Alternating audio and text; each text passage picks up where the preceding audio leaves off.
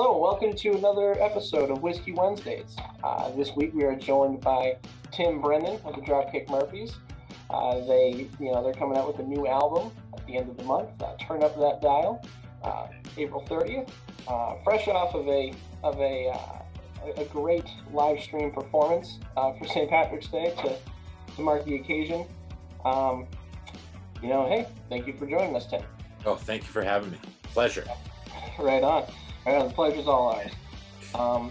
But yeah, so I guess jumping right in, I feel like the most natural place to start, given the current circumstances, would be, how you holding up during the pandemic? Well, that's very sweet of you to ask. Oh, just fine. I'm sure, like anybody, there's been ups and downs, Oh, yeah. It was as somebody who's in a band that's constantly on the road, the first inkling of it, when the prevailing thought seemed to be like, oh, we'll shut things down for a couple weeks and we'll, that was at the time, that was like, oh, okay, I'll rest for a couple weeks, but then as things progressed, we got a much different scenario. It's been fine. Luckily, we were working on an album, so which is now about to come out, as you mentioned. Thank you. We started working on it last winter, in the winter of 2019, and the idea was we were going to come home. We came home from a European and UK tour in the very end of February. And then, we were going to do our St. Patrick's shows and then finish up the record. And I'm sure the plan at that point was maybe to have it out by like the middle of the summer or something, Oh. And so, we got home from that tour and things sort of ground to a halt there. Once, we had been hearing about it, but like once, we never cancel anything for any reason ever. And so once I heard that those St. Patrick's Day shows were canceled, I was like, oh boy, something's up here. Yeah. So luckily, we were able to sort of make the most of what we could, and we did that first live stream, which was kind of just a thrown together, here's a place where we can do it, get some cameras in there thing.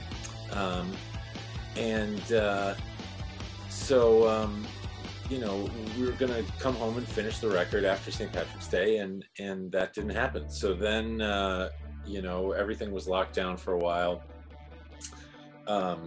We couldn't even get back into the studio if we wanted to. At the beginning, because studios were closed. Everything was just closed as they were figuring out how to maneuver through everything. So then finally, the studio that we tend to use around here, which is a place called Q Division, they opened back up with certain guidelines and everything, and that was probably maybe in the beginning of the summer or something. Now the band's been around for about 25 years. I've been in the band for almost 19 years at this point, 18, 19 years, and I've never had a summer off in the time that I've been with the band. So I don't think any of them have ever had a summer off. I don't think so, no. So we had this summer off, and for once, guys just kind of went off with their families, and me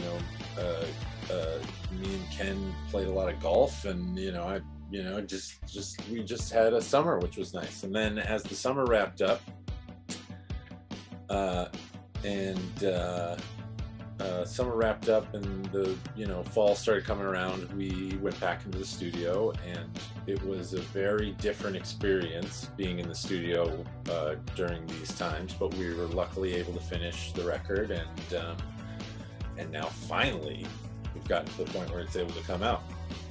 So I guess to answer your question, there was a long-winded way of saying luckily we had some things we could focus on in order to pull us through to what is hopefully coming, the other side.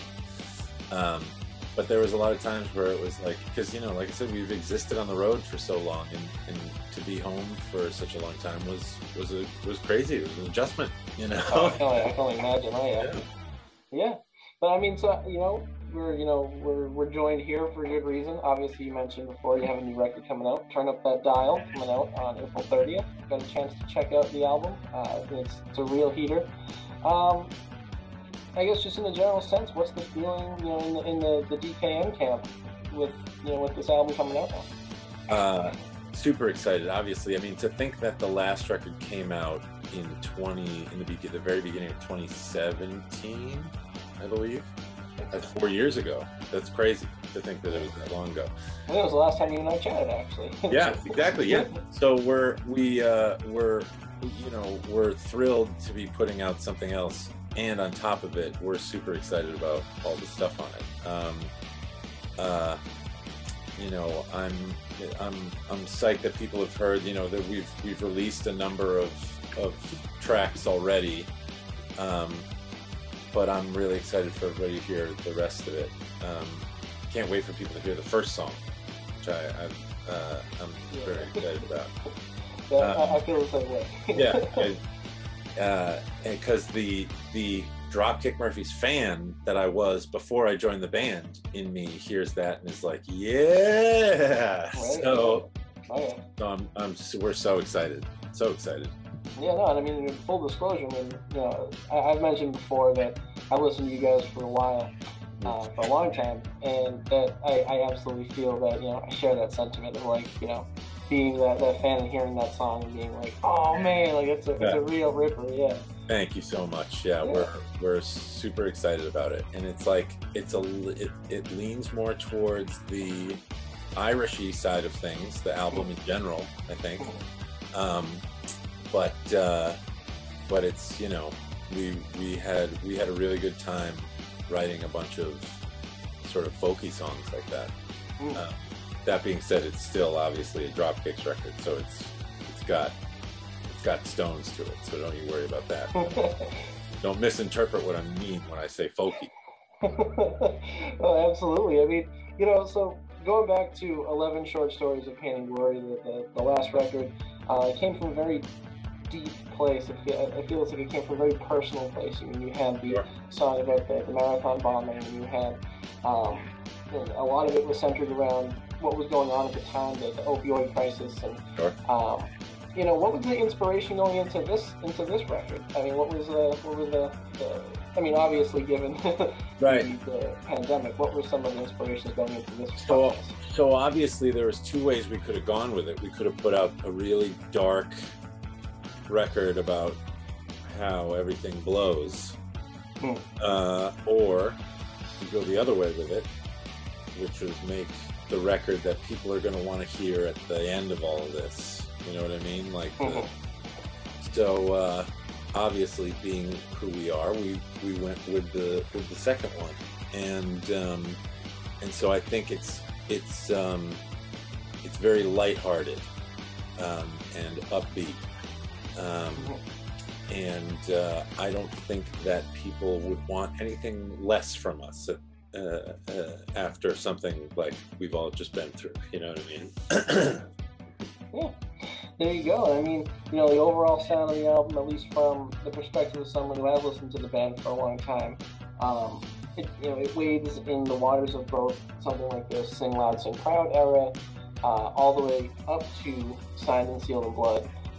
It kind of has a little bit of a few flavors of every album in the catalog, while still maintaining the obvious growth that comes along with a new record and new territory. Sure. What did you guys hope to achieve in that aspect, in terms of that, like in the aspect of growing the sound? Well, so the impetus for a lot of the folkier stuff, again, quote unquote folkier stuff. So I've been playing accordion for a long time, but I play it you know, an accordion player wouldn't agree that I play accordion. You know what I mean? Like I can do what I have to do, but that's about it. You're walking down the street in France or Germany or something, you see a guy playing on the street, and he'll blow your mind with the stuff. Up against Weird Al Yankovic. Yeah, and Weird Al Yankovic will also blow your mind. So, but at any rate, I started playing the accordion because I was a big Pogues fan. And, you know, long story short, I got my hands on an accordion and started to, I was always fairly good at being able to sort of teach myself how to work my way around an instrument.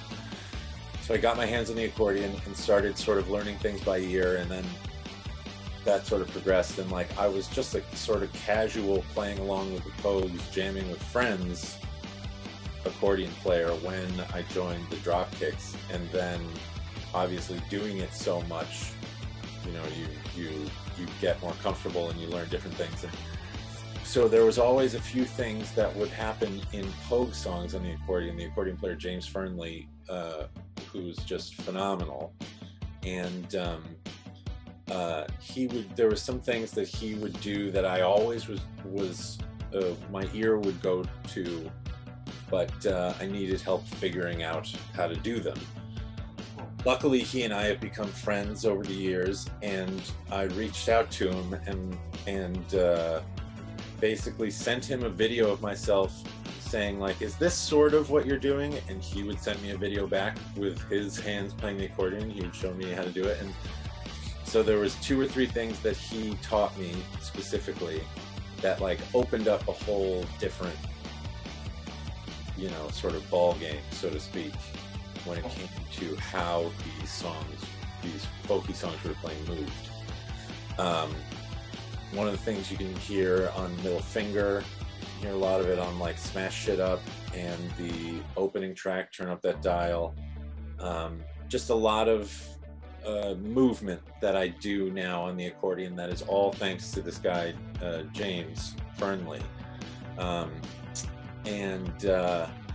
So that sort of made us experiment a lot more with the folkier stuff, because I was playing the accordion a lot and coming up with lines and things, and you know, we would turn them into songs, and so again, a long-winded way of saying, you know, it was fun to explore that folkier stuff that we had done in a more mature way, having a lot more knowledge of what we're doing now than we did back in the Sing Loud, Sing Proud days, or whatever, you know. Right, yeah, no, I feel that. You know, you mentioned exploring. Something else that really stood out to me, and I'm sure I'm not the only one, is the complete makeover that this album has, just the album cover itself has. Sure. You know, the old English font is gone, and you know, what went into that? Like, was that like a... So that's kind of like, that was sort of like, that's sort of like a Clash tribute type of thing, you know? Okay. And there's not much more meaning behind it than that. We were just sort of having fun with it, you know what I mean? All right. You know us, we're not going to mess with tradition too much. Right, yeah. But every once in a while we like to go, hey, that's cool, right? You know? Yeah, no, man. No, I mean, I dig it. Right, yeah. The pre-order albums, you know, the pre-order stuff, just the different colors and everything, I really like that, so. When I saw the color concept of the album, I was all about it. I was like, yeah. Different, love it. Right. Yeah, it was weird in a way. It reminded me of like Fresh Prince of Bel-Air, but it was the farthest thing away from it. But like, the best era of television. So I mean, right? Yeah, there you go. Right on. Now, I mean, you mentioned it earlier. You know, this year marks 25 years of Dropkick Murphys. Yeah. You know, how would you say this album helps to celebrate that milestone, given the fact that, you know, you really can't do much to celebrate it right now with fans? How do you feel this album will help sort of push along that, hey, this is 25 years, this is a gift to you guys after 25 years? Sure. How do you feel that this album helps celebrate that milestone? Well, I think, as we sort of touched on before, sonically speaking, it's a celebratory album. Everything is very up-tempo and lighthearted, and then, as a music guy, I look at it as, sort of the culmination of 25 years of experience um, as far as, like I said earlier, sort of maturity and just sort of how far the band has come, even as just players, when I listen to this record, I'm super proud of just sort of the musicality of it all. Not that the Dropkicks weren't a musical band in the beginning, but I just, we've come a long way as far as that sort of stuff. So, I mean, I think that this record is sort of the perfect culmination of 25 years of the band. If we could go on the road and support it like we would want to, which eventually we'll be able to. But I mean, it would, I'm sure we would find a nice goofy way to celebrate the fact that the band has lasted 24 years longer than anybody thought it would. I mean, or 25 considering who you talk to. I mean, 24 years and 6 months longer than anybody thought it would. Right. There you go, man. It's very much so a fun record, like you said. It's a very upbeat, very up-tempo record. Yeah. And it sounds like you guys are just having a lot of fun on it. I mean, not saying that you guys haven't before, but it really, really leaks through on this record. Yeah. What would you say were your favorite aspects of putting it together in light of that? What would you say your favorite aspects were of putting this album together? Well, it was interesting because of how we had to do it. So we had almost finished a number of songs before COVID hit. Mostly the ones that people have heard so far. Smash Shit Up, obviously, because we released it as a single pretty early on. Middle Finger, Queen of Suffolk County. Those ones that we had sort of been doing live, we had pretty much cut those in the studio already. Maybe backing vocals and stuff like that weren't finished, but for the most part, those were fairly in the can. So when we did the rest of them, so that leaves, 8 or so other songs, maybe 7 or 8 other songs that we had to do in a very strange way. Normally we're all in the studio together, and even if it's just sort of one dude doing overdubs, there's at least 2 other guys in the control room just sitting around. We couldn't do that this time. So we had to sort of, when we resumed, we had to sort of one by one it, and then get to a point where like me and Ken would be there at the same time, or me and James or Jeff, or Ken and Al or whatever, and we got it done sort of piece by piece like that. It was interesting. So our producer Ted Hutt, who is actually currently in a band with James Fernley from the Pogues, the Walker Roaders, he would normally, he lives in LA, but normally he would be in Boston with us. And he's just over on the other side of the glass, and you finish a take and he goes, all right, that was great. Or, well, why don't I try this, that, and the other thing. But this time around, I would, if I was I was doing an accordion thing, I would get through the song, and then I'd have to sit there and wait for my phone to ring. And then I'd pick up the phone, and he would say, oh, that was great. Or do that, this, that, and the other. And I would say, yep, all right, okay. And then I would hang up the phone, and then I would relay that, and we would do it again. Sometimes we would start to do another take, and my phone would ring again because you would have another idea, and I'd have to stop and pick up the phone and say, yeah, okay, yeah, and then sorry guys, we'll do that again. And like, so for a guy who hates talking on the telephone, I tell you, it was a hell of a thing, but we got through it.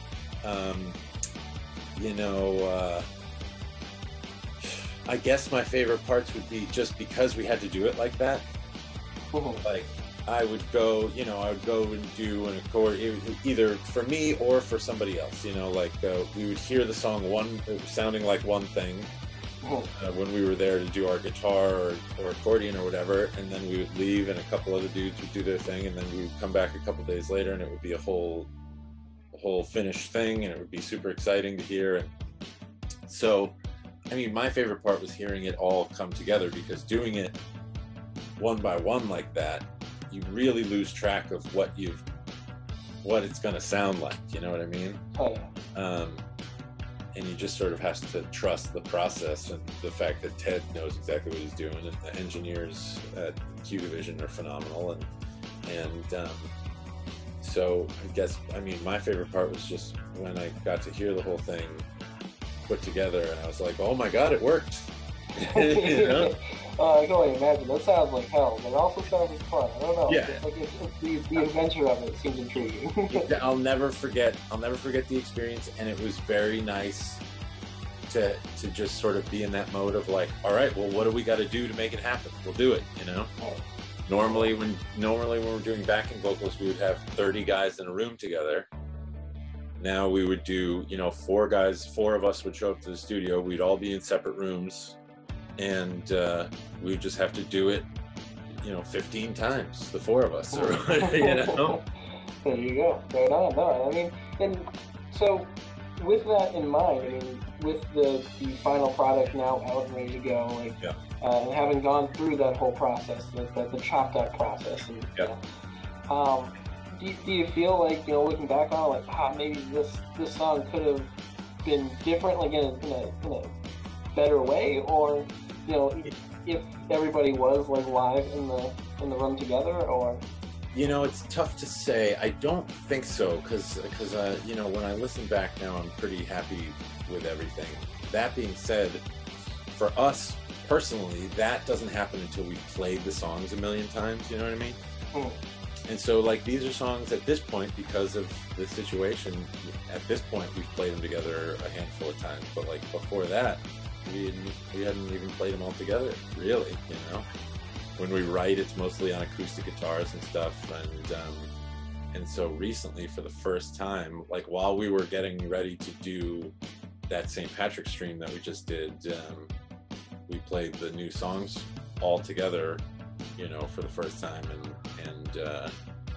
it was great. But so that's the sort of thing that happens when you play it live 20 nights in a row, and then you go, you know what we should have done?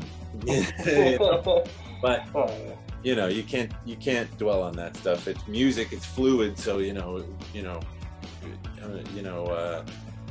get to the point where we'll say, we should have done it like this, and so that's how we're going to do it from now on. You know what I mean? Like, and it's like, it's music, so we can do whatever we want, really. Right, exactly. There you go. I mean, you guys have shown that over over the course of 25 years. You guys are going to do what you want to do. Sure. But yeah, I mean, so I guess really coming down to the last question I had prepped,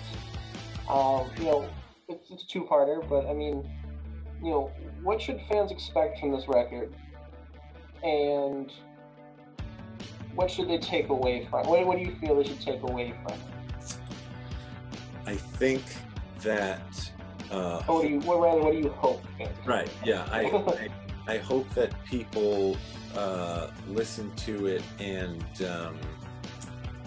just sort of ultimately, the best way I can describe it is like when we were just doing the St. Patrick's stream, and it was a cool setup and everything, but we're playing to nobody, and it's sort of a weird environment.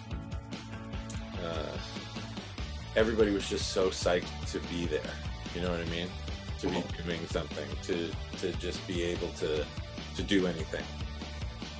Excuse me. So I hope that the enthusiasm that we put into, and that the songs sort of are trying to pull out of people on this record, I hope it just helps people start to celebrate things again.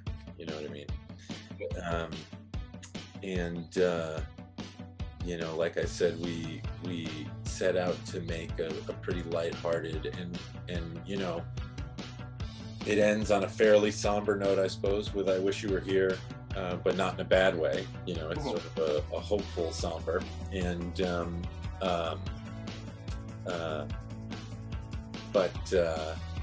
you know, up until that, and like I said, that's not in like a bummer way or anything like that. Up until that, it's just sort of a feel good, let's celebrate what we got type of record. And so I just hope people come out of it feeling good, you know. Right on. Yeah, I mean, I was pleasantly surprised by specifically one song in particular towards the end. I was brought back by it. So nice. Yeah, so I'm hoping. I know I'm not going to be the only one, so I'm hoping that everybody kind of shares the sentiment with me. Awesome. But yeah, all right. So I mean, that's all the questions I had for you. Did I miss anything? I don't know if I did. No. I think so, yeah. All right. Well, yeah. All right. Well, there you go. I mean, now we're there, officially a month before the new record. Right. Remember, guys, April 30th. Turn up that dial. Get your pre-orders now. And then, and then on May 1st, we're going to play through the entire new record, plus some other songs to celebrate the fact that the record has just come out. That's right.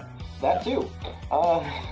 Thank you guys very much for joining in, and thank you, Tim, specifically. Thank you, Tim, for joining us.